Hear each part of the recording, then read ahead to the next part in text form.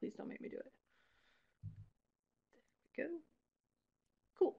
So this is the culmination of this section.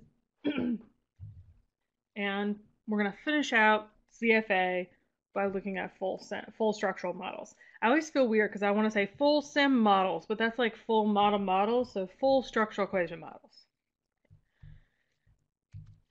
So a fully latent model, or we'll see people call it a full structural model, has two parts. The measurement model, which is generally considered the CFA part, and the structural model, which is the part where you are predicting pieces, usually the latent variables on the measurement model. So you have how you're measuring your latents, and then the predictions on those latents. So in theory, our hierarchical models we did last week are technically full structural models because we had an extra latent variable predicting the measurement models. So the second structural model may be our second order latent like we did last week, but it also could include other predictors. So you can use measured covariates. Sometimes these are called mimic models, multiple indicators, multiple causes, where I have maybe like gender or income or something else that predicts our latent variable. Because remember, most of our latent variables are reflexive, so they're exogenous, but now that would make them Y and be endogenous. Or we can simply convert from correlations to a specific prediction pattern. So instead of adding that second order component, we basically might say, well, latent 1 actually predicts latent 2 in my theory. So this really is going to be a kind of hopefully a simple transition because we're moving from having those predictions that we did in our second order models last week to adding other variables that are doing the predictions instead. So here's an example.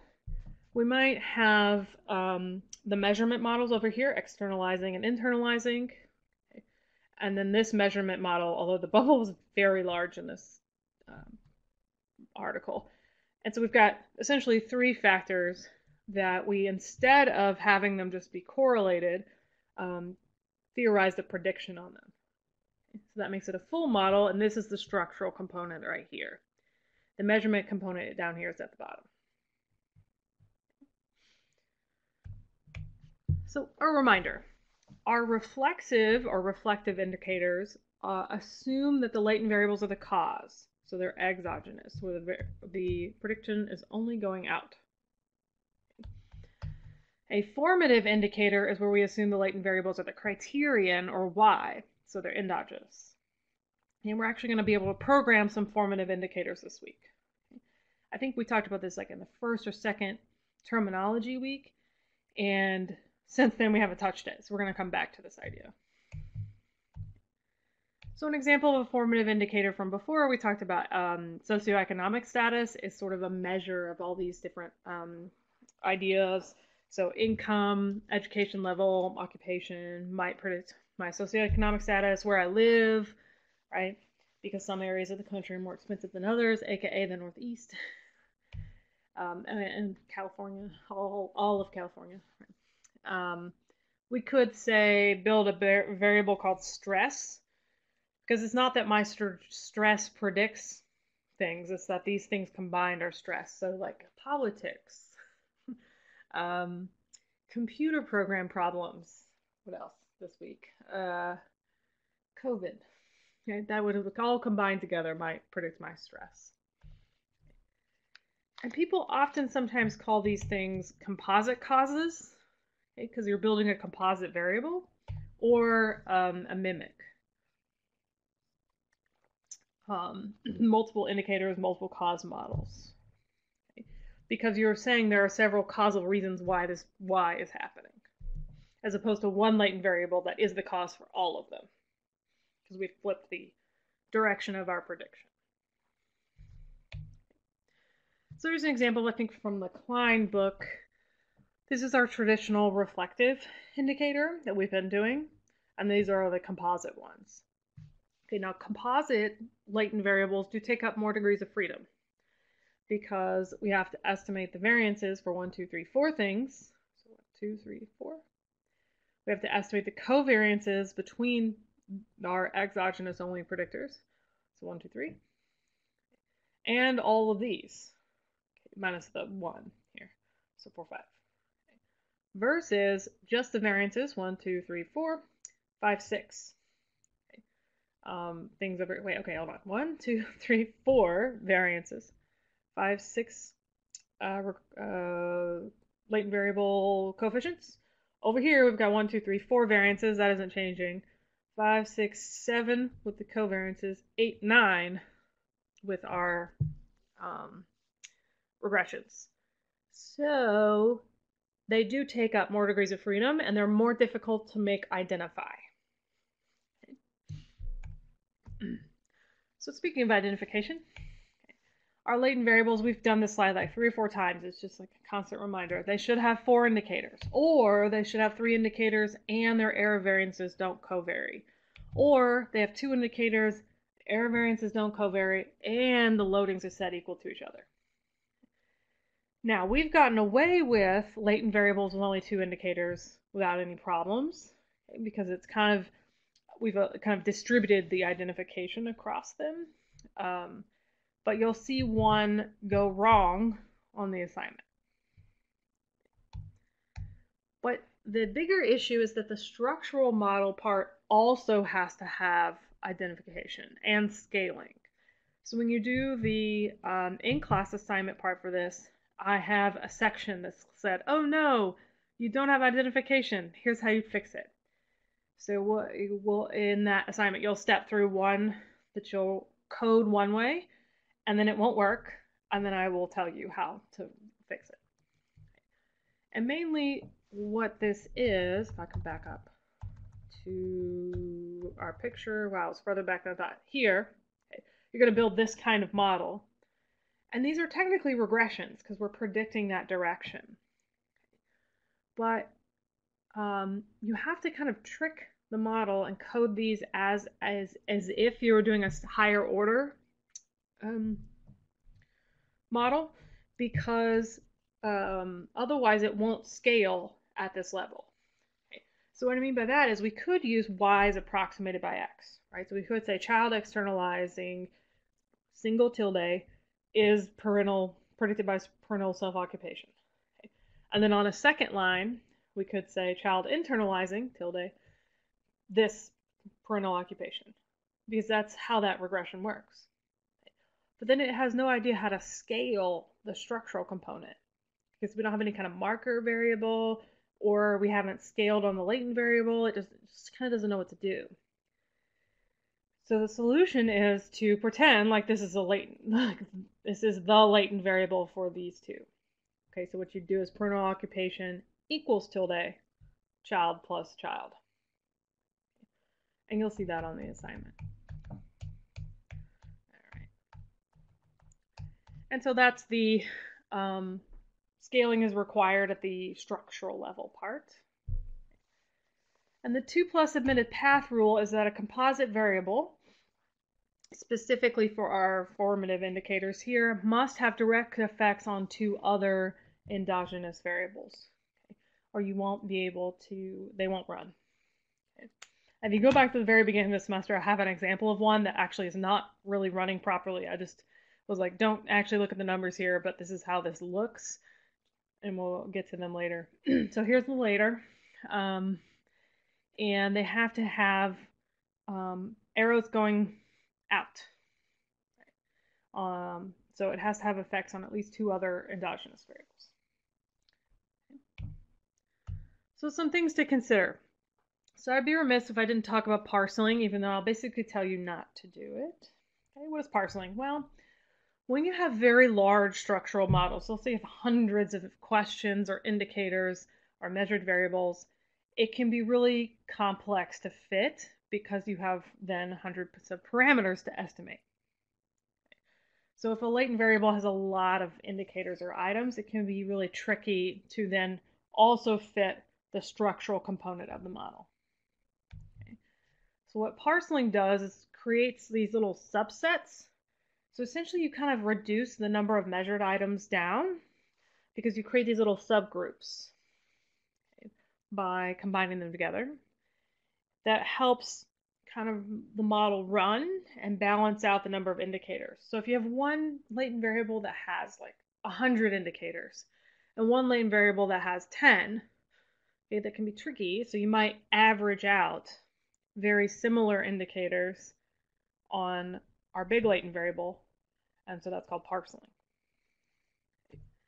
And it's considered sometimes controversial. There's like the parceling camp and the not parceling camp, and I mostly fall in the not parceling camp.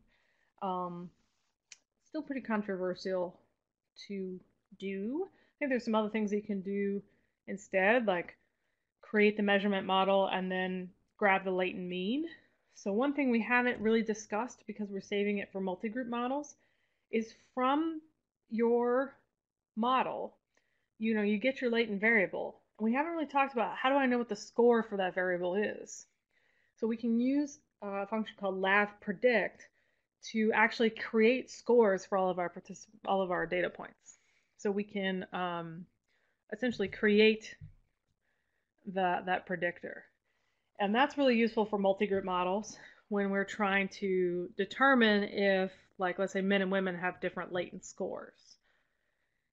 And so one solution to this might be to create the latent scores separately and then use them as measured items.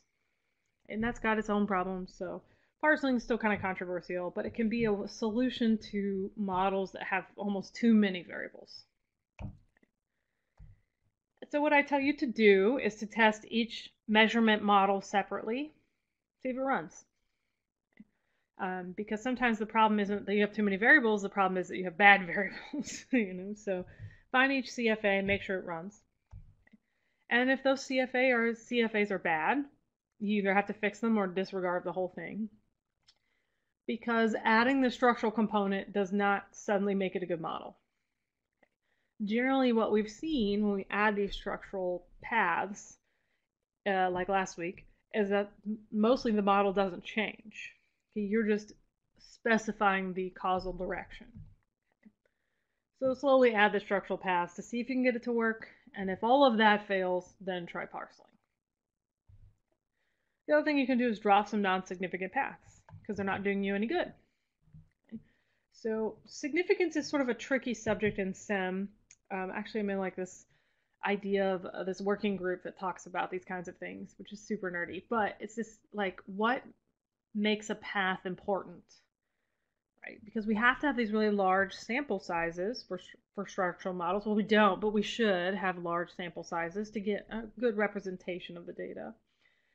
And at those large sample sizes, it's a catch-22 because that means that almost always the paths are significant. So when I say drop non-significant paths here, I might mean that drop the paths that are very close to 0. Do I have a number for that? No. That's what we're discussing. But things that are very small are not really improving the model any. And sometimes by eliminating them, you can get a model to work. By work, I mean converge. It may not be a very good model. So here when we say that models run or they work, we mean that they literally don't give you errors. What makes a model good is a different question. All right, so as we add these structural components, unless we're adding new variables, okay, as we're adding new variables, things can move around a little bit. So let's say you add an outside predictor. But in general, as we add these structural components, the measurement level, right, the CFA level, should not change that much. Okay, so we really shouldn't see a big change in the loadings. Okay, we might see changes in the fit indices, because depending on what you're doing. But in general, though, the measurement level, so what I mean by that is the CFA part, shouldn't change that much. Okay. If it does, that means the model is not invariant. And I hate this phrase because it's kind of a double negative, but invariance is a good thing. That means the measurement component of the model is not changing based on the other things in the model. Okay, and that's what you want. You want good measurement, meaning that we've measured this and it is what it is. Now we can predict that measurement, but it's not like the measurement tool suddenly changes based on what day it is. So think about thermometers, right? You want those to just measure temperature. You don't want them to change suddenly because it's Wednesday and we've decided that Wednesdays are weird. So a model that is invariant is good. A model that is not invariant is bad. And that idea we're going to cover a whole lot more in our multi-group section. We're going to do just a whole bunch of stuff on this idea of invariance because it's a really interesting scale question. Do the different types of people or different types of measurement tools provide the same answers? And the answer is sometimes, but it's good to know if they don't. And anytime the model is not invariant, it does cause interpretation difficulties. So for example, I work with a group that studies people after natural disasters, and their work is so cool. I've talked about it off and on this semester, but one thing that we've looked at is how people respond to these scales. And a paper that we published a while back looked at the resiliency scale that we've used in examples. And we find that white participants and black participants, because this is Mississippi, so you got a lot of all those types of people, not much else, answer these questions differently. Okay? And that impacts our interpretation of their scores. And then when we get to multi-group models, we'll talk more about that because it's one of the examples that I have. Okay? So you want to make sure if the measurement models do change, you at least understand why.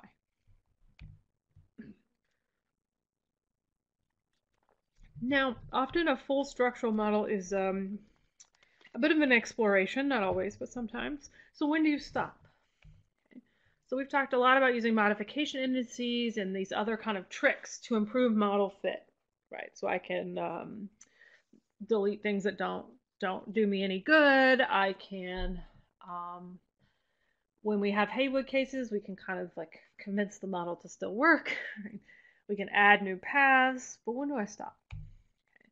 So in theory, we could add all the possible paths, and so we'd end up with a just identified model, or degrees of freedom equals 0, until the model's perfect. Okay, don't do that. But what should a good stopping rule be?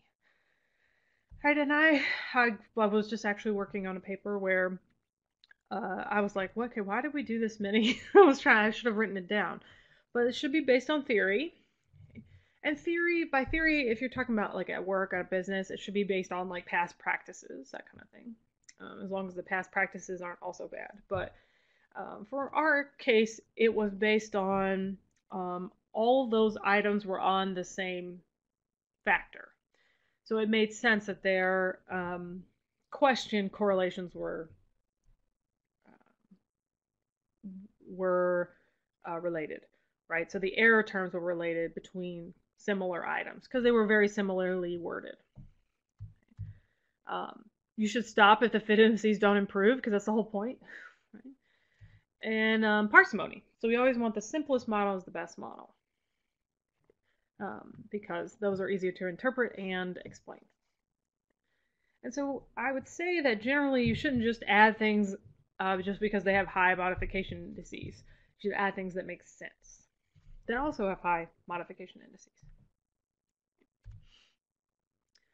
So what we're going to do is we're going to go back to this model that I think we ran, oh gosh, I don't even remember anymore, quite some time ago. And we're going to force it to be a structural model instead. Okay? Just for a simple one. Okay. So this is an example from a book. So all I have is the correlation data that I'm going to convert into a covariance matrix. And so for most of our assignments, you have real data. So just import the real data. You would skip this step completely.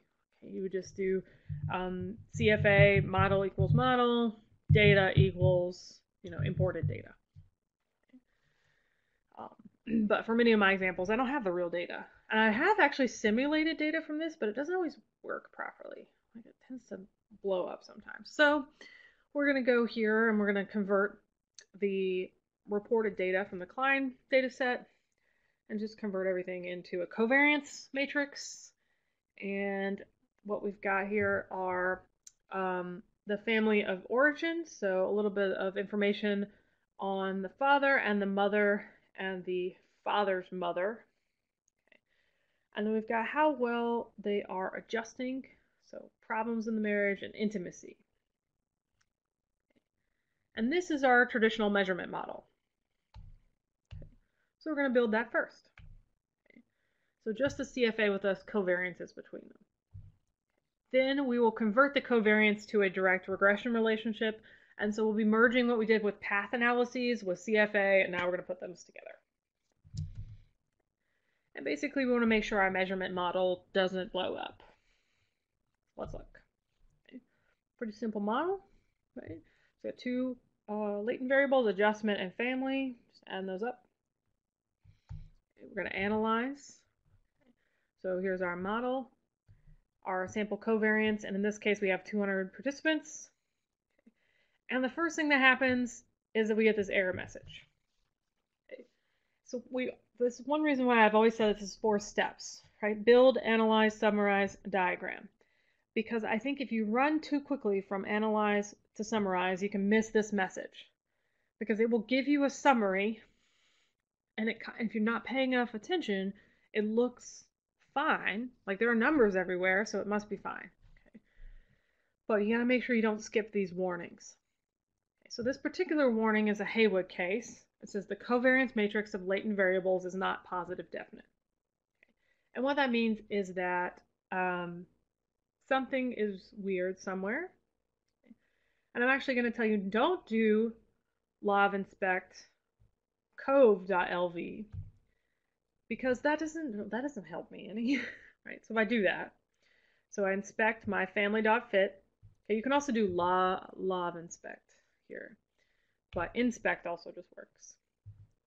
There's a bunch of functions in lavaan that have similar names, and I think it's because they wrote some and then liked other names better, but they've left both of them in. So anyways, this doesn't do anything for me. Okay. I have no idea why that's not positive definite. Just looking at those numbers, I'm like, okay, great. Right? So this is a covariance matrix of the latent variables. So this here is the variance of the latent variable, and this is the covariance between them. But we've talked all semester about how covariance is not terribly interpretable. So instead, do core.lv, and then hopefully the problem becomes obvious. Correlations don't go over 1. And it has estimated the latent variable correlation between adjustment and family over 1. So that's no good.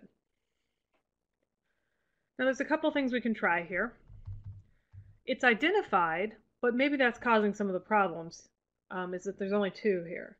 So we could make both of these be equal by setting them both to A or B or, coefficient number 1. But for some reason, this particular model will actually run if you give it the correlation matrix instead of the covariance matrix. Now, if you have the raw data and you have this problem, you have to do other things. But I don't know why, but for some reason, the way that this one is set up, it just does not run with a covariance matrix. Potentially that's because, and I can't remember at this point if I made these numbers up or if they're from the book, but mostly I have this example in here to show you what a Haywood case looks like. And you will see one on your assignment. So the point of this section is just to talk about Haywood cases. Remember, that's negative variances or correlations over 1. You'll see both of those on the homework, actually, on the big assignment. So for some reason, if I switch to correlations, it works fine. Don't know, but it does. I think because maybe my covariances are illogical given the variances. Okay, so I probably made it up. And so let's summarize. All right, let's see here. So important rules. All right, let's scroll down. Make sure none of our variances are negative. It will warn you when they are negative, but it's also easy to miss, so just check. None of our R-squareds are over 1. None of our correlations are over 1 anymore. Great. And then our standard errors are all fairly small. Cool. So model converged correctly. Let's think about model fit now. And it's bad. It's a bad model. And so our CFI and TLI are particularly bad. I mean, look at TLI. It's like really bad. Okay. Our RIMC and SRMR are no good either. So mostly this model is fairly worthless, but just to have a working something to get you guys some practice here. So my interpretation here is that the model is no good, but they at least load together, right? So looking at our standardized all, we can see that the loadings are good for our two factors. There's a fairly moderate correlation between our two factors. So maybe this is a one-factor model, but overall, even with these good loadings, and they're significant, the model's not very good. Would be my interpretation here. So I could look at modification indices. Can I improve the model? So modification indices on our fitted model. Sort equals true to just put the big ones at the top. And I do have two fairly large ones. Now, the suggestion here is to correlate father and mother, which if you look are actually on the same latent variable. That makes sense. The adjustment to father's mother here may not make sense because they're on different latent variables. So my choice here would be probably to pick this one because theoretically at least they're on the same latent variable. So let's see what happens when I do that. So I just tried it. Let's see what happens. I'm going to add that correlated error term between those two because it says that there's a big model misfit. And then I did this on the .cove. Did I do that wrong? Okay. So no, because I originally did this on the correlation matrix, right? Yeah. So I guess I switched back here to the COV instead of the COR, and it gave me that same error message. Okay. So let's see real quick. Let me open the markdown file.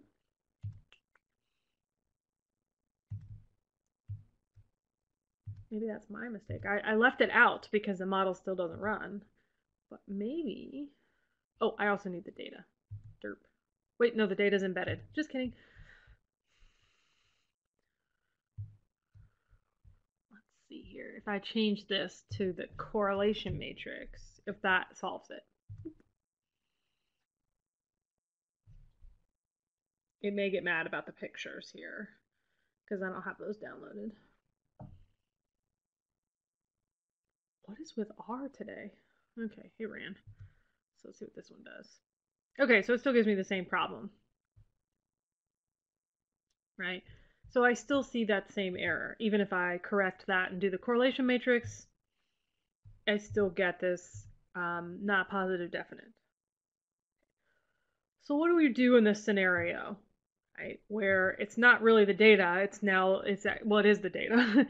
It's not which data set I'm using, it's just the data. The model itself is not very good. Well, I would probably run the summary. Okay, let me turn on standardized residuals here. Good grief, standardized solution here. And I will warn you, it gives you the entire model and all the numbers. But remember, you shouldn't trust these numbers because this is an illogical model because it has parameters outside their bounds. And so you'll see that it still will give me all these numbers. And so you have to be careful not to interpret these kind of models, but to only use them for diagnostic purposes. Okay. So I might suggest or figure out that, well, maybe these are just too correlated at all in the model, and so I should collapse and go down to a one-factor model. Okay. And so maybe that's my problem, is it's just too close to one no matter what. Okay. Because that's the only real thing that I see here, is that this is over one.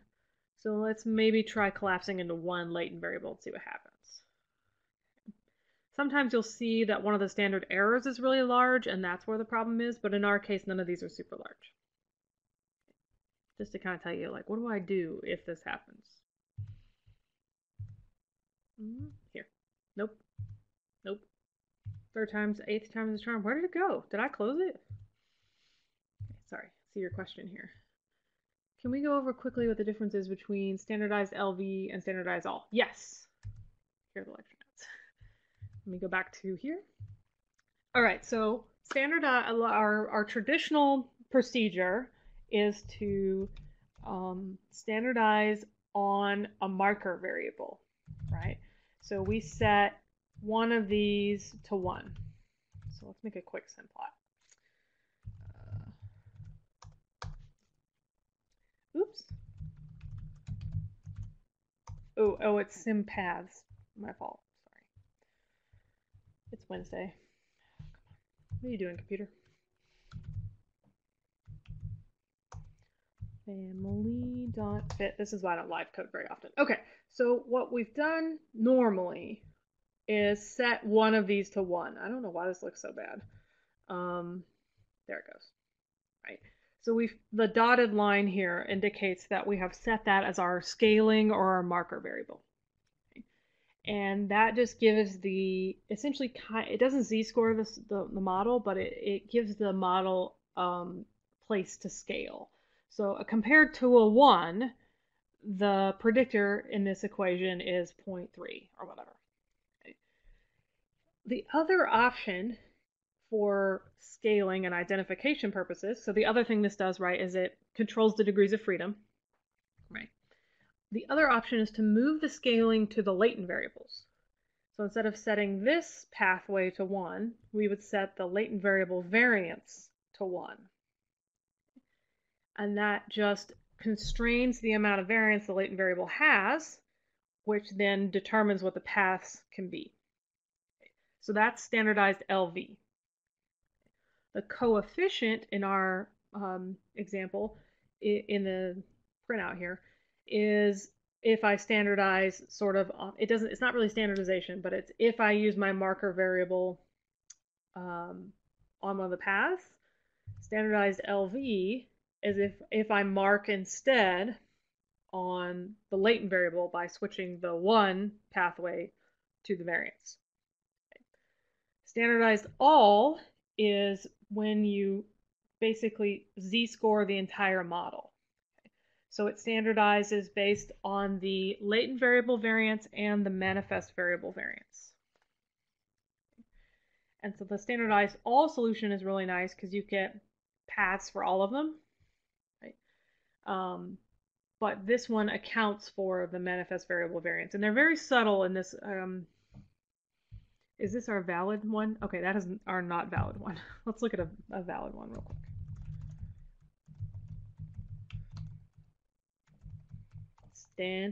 Standardized equals true. There we go. Okay. Yeah, they're usually it's pretty subtle in this case because we're using a correlation matrix. Okay. So because it's a correlation matrix, these are going to be very similar. If it's raw data or covariances, then they might be pretty different.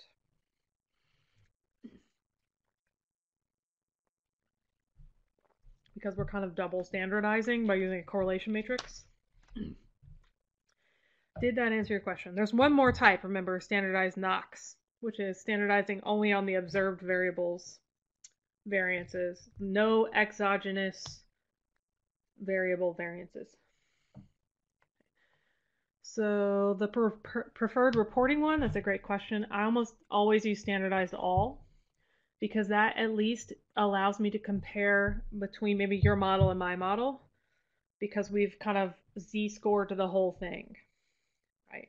So I'm using a z-score as the example here. That's not quite how it works, but normalizing is what we're doing. And so we're normalizing on the latent variable, right? So it's like sort of normalizing on the coefficient, on the latent variable, or both. And so most people pick the both because that makes this a correlation between latent variables, and it makes these similar to correlations, kind of like EFA, right? When we have that rule of If it's 0.3, it's considered a good loading. We can apply that rule here too because now they're in the same scale.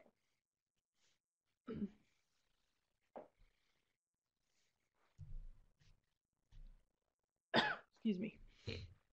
Good. Cool. So there are 3 different ways to really standardize, but most people pick all. And I think mostly because of comparison reasons. So I can look at your variables and go, okay, I know what that means. Where were we at? Back to over here. All right, so it doesn't matter if it's core or cove. Model's still no good. Right? So we can't really make this model any better. We should probably throw it in the trash and start over.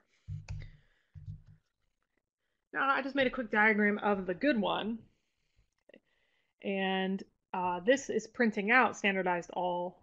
Right? Because latent variable variance, like as long as it's not crazy, it's not really maybe an interesting question, but the loadings are usually something people are interested in. Right? So these all load pretty well. And then the error variance, these we're very interested in, like how much of this are we predicting? So these are kind of like R squared, reverse of R squared values. All right, so this one's a good fit because the error variance is low, and this one is the worst one. So it's hard to fit this variable because the error variance is higher. There's no particular scale for those. Hey, actually, that might be scaled to 1, so not very good over there. Now, with my terrible model, let's switch from covariance between adjust and family to now predicted direction. So all I have to do to convert now to my full model is add a new line. And because we're forcing the prediction direction, we're going to go back to path models, essentially, and add this just a single tilde. Okay, so adjust is predicted by family. So the family situation is going to predict marital adjustment, okay, in our proposed model here. And this one actually does run okay because the last one ran okay. And it shouldn't change much because all we've done is go from covariance to a straight prediction. So we'll get a little bit of some number movement here, not a whole lot. This one maybe not at all. And we really shouldn't see any changes here in our measurement model. That would be a bad sign. And since we only have one predictor here, this actually does not change because we just have one regression that we're moving from covariance. I'm sorry, we're moving from correlation to regression, but in a completely standardized solution, 1x and 1y regression is correlation. Okay, so this one doesn't change at all. So why do this if it doesn't change? Well, in this scenario, it's really just stating your theory, right? It's not that adjustment and family stuff is related. We're saying that the adjustment is caused by the family stuff. In other models, you'll have them change a little bit because you're predicting a certain set of directions. But we're going to start with a simple one and a model that would break, so you could see what happens when they break. And then I might just diagram that one, and it will give you a slightly different picture when they're predictive. Unfortunately, this double horseshoe here is like totally overlapping, but you can see mostly hasn't changed. So let's try composite variables and a more complex model.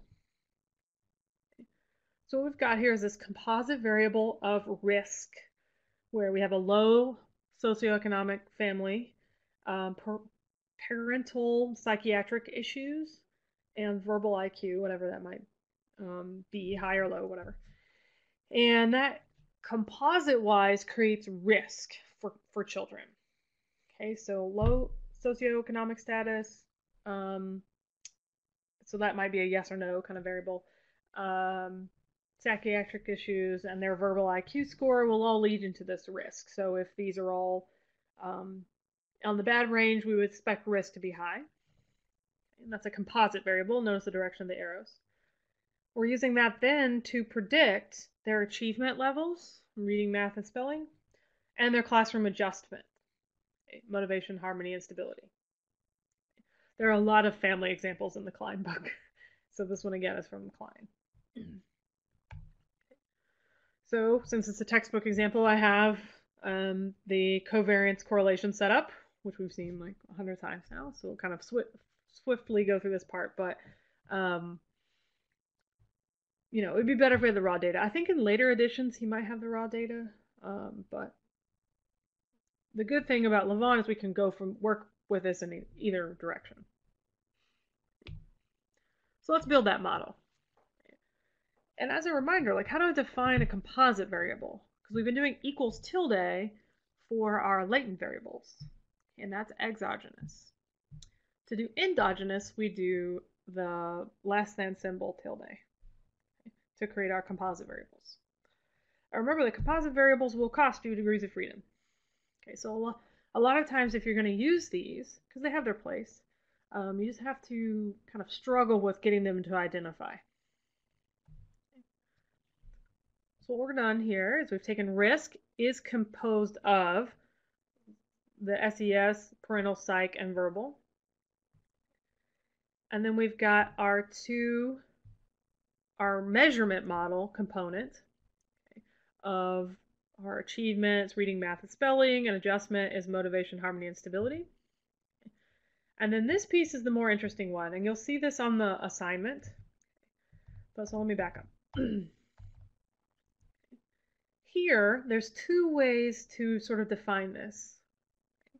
In a sense, this structural component here is a little mini measurement model because we have one latent variable predicting others. So if I took off the top and hit it, I was about to like cover the screen because you guys could see that, you know, it's just blocking my face. But anyways, if I hid the top from you here and just looked at the bottom, this looks very familiar from last week, hopefully. All right, that's a hierarchical CFA. And we're defining risk now, though, instead of being just some latent variable, it's defined by these measurement components. Okay, by these, I'm sorry, composite. These are composites. So there's two ways that we can do this. We can say achievement tilde risk, right? So Y is predicted by X, and classroom adjustment tilde risk. Or we can sort of treat this like a little mini measurement CFA component. So we say risk equals tilde, achievement and adjustment. The good thing about doing it the way I have it in here, this version, is that you have to scale the structural model and identify the structural model. And sometimes if the 2+ admitted paths rule, right, if they don't have at least 2 arrows going out, and sometimes even if you do, they blow up. And by blow up, I mean they just don't run. You'll get this non-identified message. So you'll see on the practice assignment, we'll force this to happen. And then it says, oh no, here's the solution, and this is the solution. To set it up as an equals tilde rather than 2 separate Y predicted by X lines. So I'm just trying to show, like, we're really now getting a lot more too into like errors and how do I fix them, because they will happen. No model's perfect, and if it is, you should be suspicious. All right, so there's 2 ways to define this. We're going to go with this way because it runs. Okay, on the assignment, you'll do both ways to see that it doesn't run. All right, analyze that model. Nothing new here. Let's see what happens. First rule, Haywood cases. So let's scroll. Any, now these can be negative, so that's fine. Come down here to variances. Any negative variances? Nope. Okay, this one is 0, but that's because it's a composite variable. Any correlations or R-squareds over 1? Nope. And then there are no correlations in this model. So check. Right? So no real problems. Any standard errors that are super huge? No. Now, the standard error of the variances will be larger, but this is not, they're all fairly consistent in size. Right? Because that's the scale of the data. All right, so that looks good. So let's see if the model's any good. Let's look at fit. Okay, scroll, scroll, scroll. So, mixed bag. One okay, one not. RIMC is not okay. SRMR is. So our sort of traditional half and half. So we might see where we can improve this model by looking at modification indices. Let's see if we have any bad paths. All these look good. Right, so all these load pretty well together. And our risk does predict achievement and adjustment pretty well. Now when we come down here to our composites, this is where we can start to see what maybe is going on in the model. So is this a good composite? Good composites have the same sort of rules as good measurement models. They should predict their latent variable in this case because the prediction's the other way. Right? So just like with our adjustment here, we want all three of these to be good measurements of adjustment. So adjustment is predicting them, and they're strongly related to their latent variable. Same rules here, we still want them to be strongly related to the latent variable, but this time that measured variable is predicting the latent. And these two items are not giving us anything good. Okay. So first of all, they're non-significant, which is hard to do in these models. And they're very close to 0. And so I would imagine if we printed out the parameter estimates, it would include 0.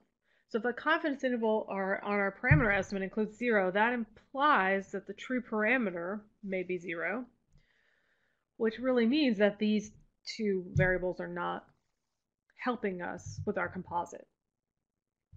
Okay. Now the verbal one is carrying all the weight. Okay, that is a very strong standardized coefficient, and it's really what's doing the work here. So what should I really do with this model? Well, my suggestion, knowing what I've seen, is to ditch these two variables completely and just use verbal IQ in place of all this whole top. So it's actually verbal IQ that's predicting achievement and adjustment in this particular model. Okay. Having this be a composite variable is not helping. Okay. Go back here. So these are not doing us any good. Okay. All right. So that being said, maybe I can look at the improvements on the model. And there really aren't any that are super strong. So anything below 3 is definitely not worth looking at. But here we have risk predicting spelling. Okay, well, it kind of predicts spelling through the secondary latent variable, so that doesn't make sense. Reading and math as a correlated error term kind of makes sense. Risk correlating with achievement, maybe not so much sense. So nothing super useful here. Okay.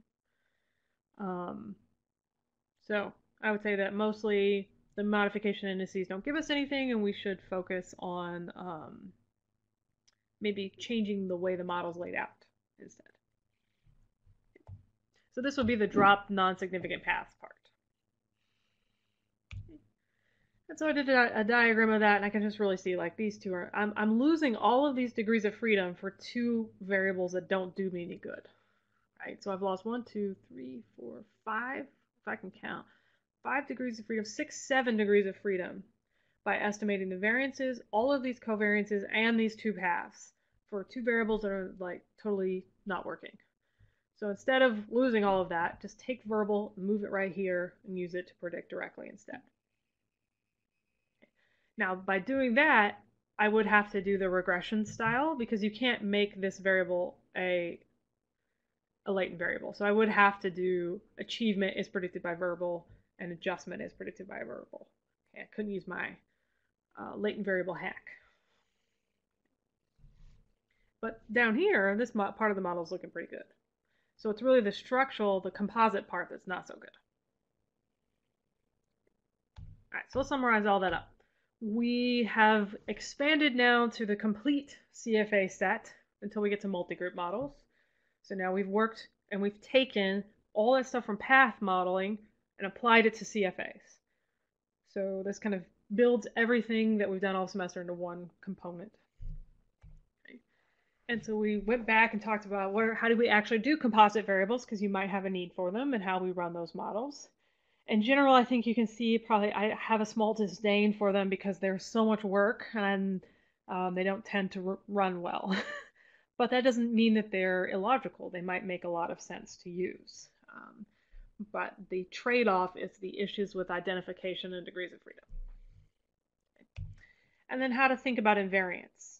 So we don't, when we add those structural components, we really don't want the measurement part to change very much, if at all.